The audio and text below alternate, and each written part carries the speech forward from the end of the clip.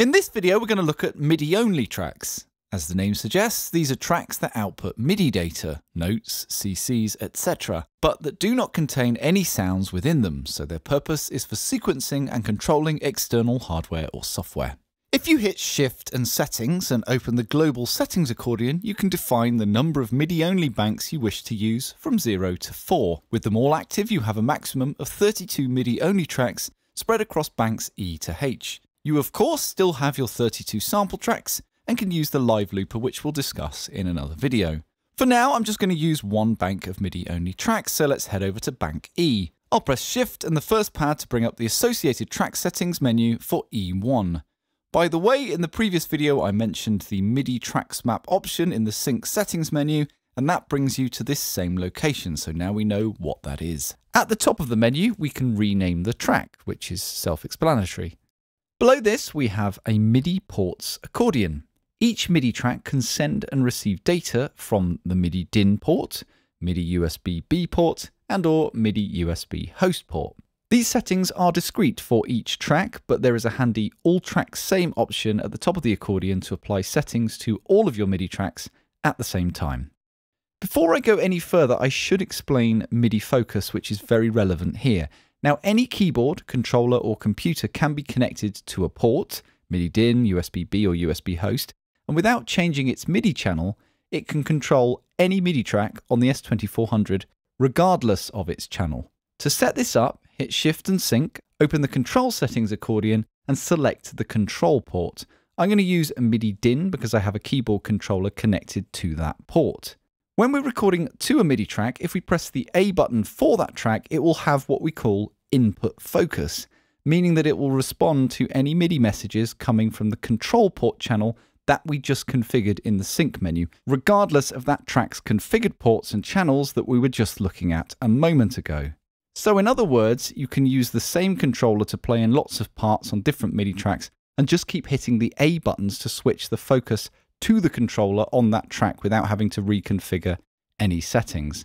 Press the A button again to turn focus off, press Shift and A to set the focus for more than one track at a time, and be aware that if a MIDI track has the A button configured for a MIDI function, then that track cannot receive MIDI focus because you'd be trying to use the A button for two things at once.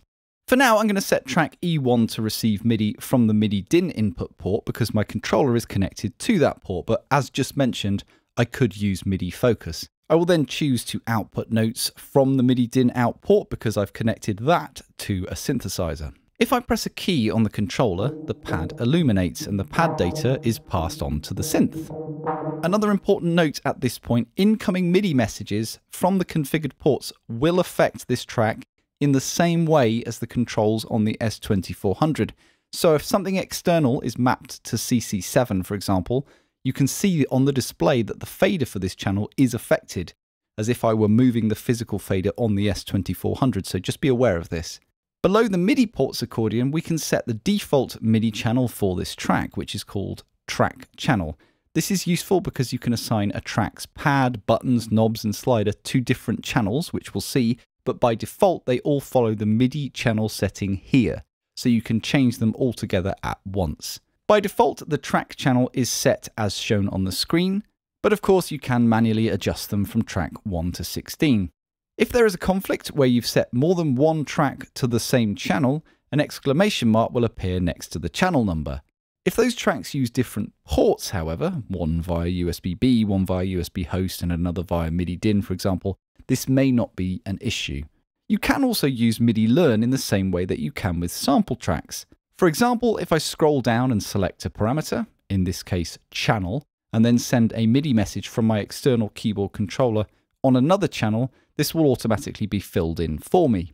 Below track channel, we can set the track pad color, which is self-explanatory. And below that, we can set the pad mode. Off, this means that the pad has no effect. Pitched means that the pad sends out MIDI note on-off messages, and the pitch and velocity of the messages are set with the level and pitch buttons and the fader, just like sample tracks. You can also select whether the pad output is dynamic, i.e. velocity sensitive, whilst in pitch mode. Note gated. This means that a note on message with a velocity of 127 is sent whilst the pad is held, and a note off message is sent when the pad is released. The note that is sent can be altered below. Note toggle. This means that a note on message with a velocity of 127 is sent when the pad is pressed and released, and a note off message is sent when the pad is pressed and released again. As before, the note that is sent can be altered below. CC gated. This mirrors note gated and means that a continuous controller number and value are sent when you press the pad, and a different value is sent when you release the pad. You can set the CC number, on value and off value below. CC toggle. This means that a CC number and value are sent when you press and release the pad, and a different value is sent when you press and release it again. As before, the CC number, on value and off value can be configured. CC single. This means that a CC number and value are sent when you press the pad, and nothing is sent when it is released. Your CC number and on value can be set below. Down from that, we can set whether the A button for this track uses any of those options we've just looked at for the pad: note gated, note toggle, CC gated, etc. If you select one, the associated settings will appear for you.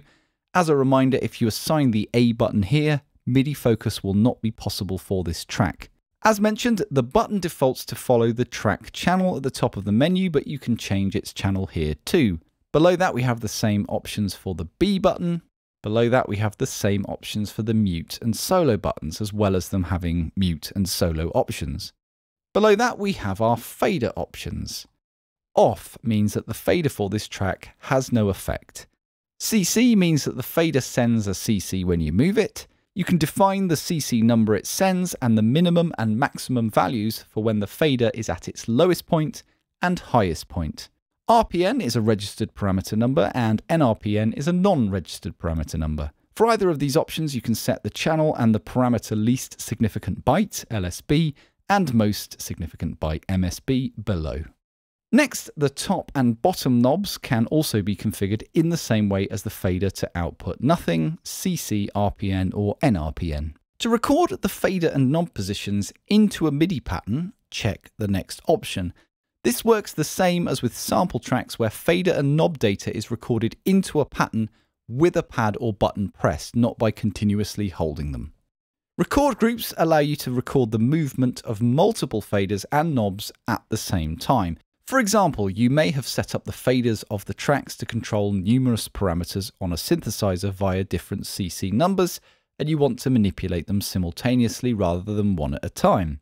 Select the Rec Groups option and then press the first and last pad you want in a group to create a group.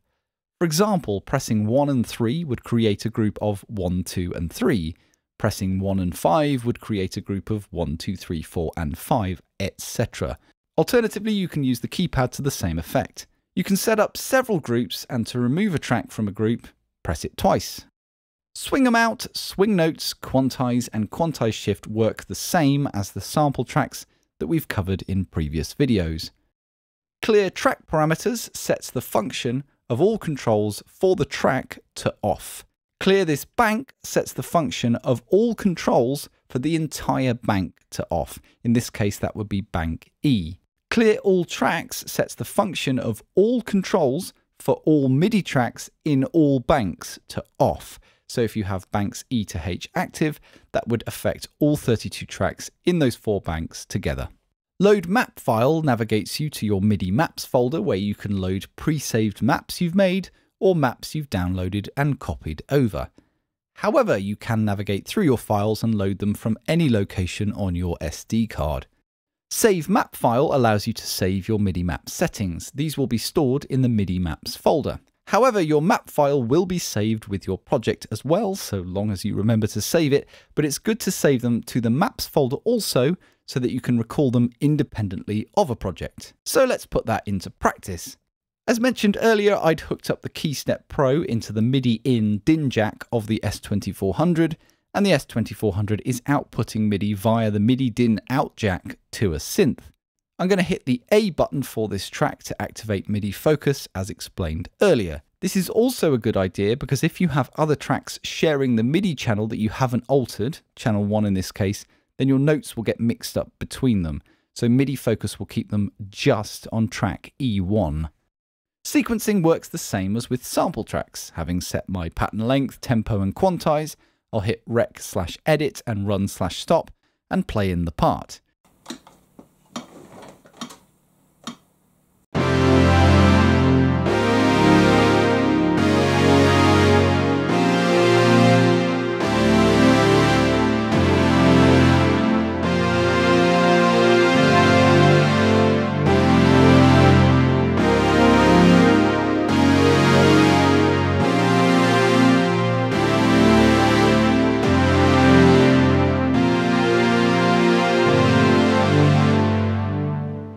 Next, I'll move over to track E2 and I want to control the filter and resonance of the synth from this track.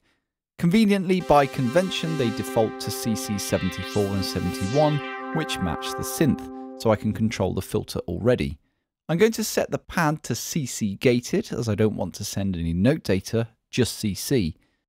I'll make sure record faders and knobs is selected, and I'll record and whilst hitting the pad, move the filter. These positions will then be recorded into the pattern.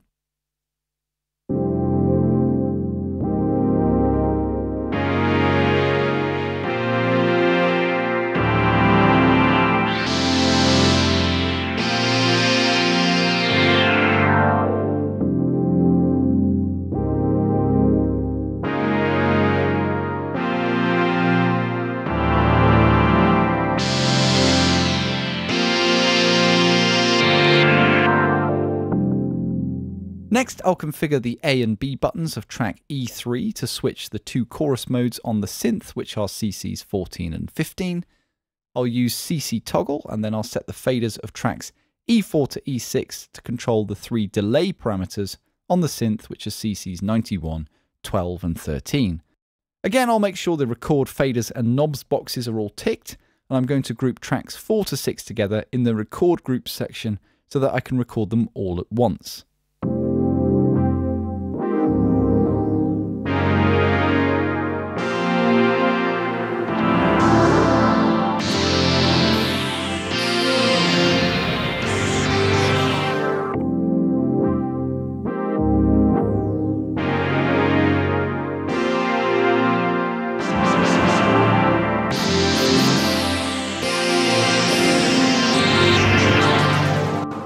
You can also input and edit using the step program as before and define or redefine values per step. As another example, I've connected the S2400 to my computer via USB and chosen it as the MIDI input device within Cubase. I've then mapped several knobs and sliders to control the parameters of a soft synth, and I can perform that in live.